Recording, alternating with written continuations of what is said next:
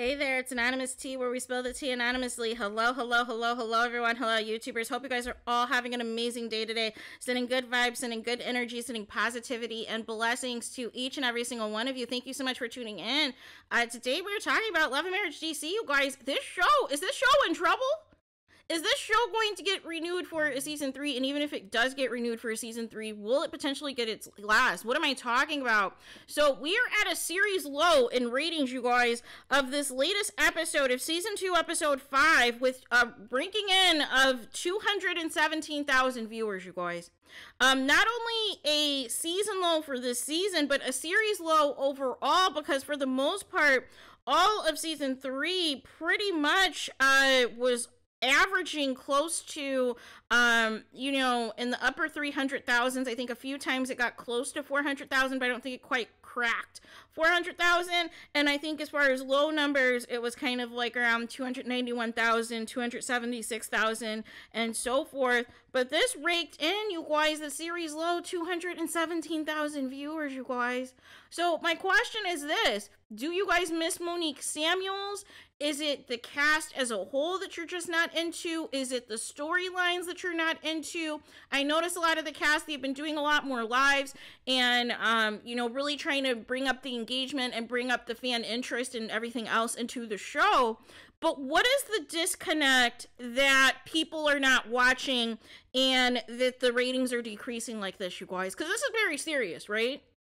This is very serious because it's not even hitting its average, you guys. Like, I thought it would at least hang around 250, right? 250K viewers, but it's about to break under 200,000 viewers, you guys, which is not good.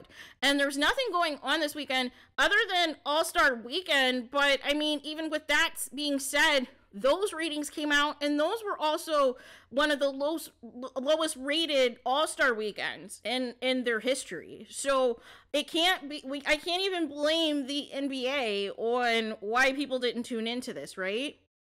And President's Day was on Monday, so I'm not even going to even count that because the show came on Saturday.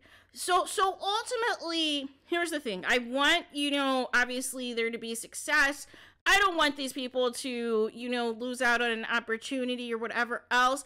I was initially intrigued with the show. I unfortunately haven't had time yet to catch up on this season. I still intend to, but your girl's severely busy. But I want to know from you why the ratings are very low.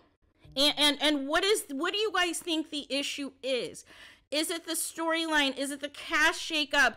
Is there really a void without Monique Samuels being a part of this cast? Like, what is it that is the issue that fans are tuning out of the show, right? And, like, what is going on? And maybe Carlos, can you tell us? Because you're promoting the heck out of Real Housewives of Potomac, you guys, on Bravo. You are doing reviews upon reviews upon reviews. But can you tell us what is going on with Love and Marriage DC? Because this was supposed to also be a barometer for potential other spinoffs, potential other franchises to other cities. But if this falls off this quickly, that is not a good sign, even if there was to be a season in Atlanta, you guys. This is not a good sign at all, 5 episodes in, for the ratings to be this low. So I'm curious what you guys think about this in the comments. Please let me know. Please do not forget to like, comment, and subscribe. Hit the notification bell so you're notified the moment I post new content on my channel. And with that being said, I'll talk to you guys again very soon.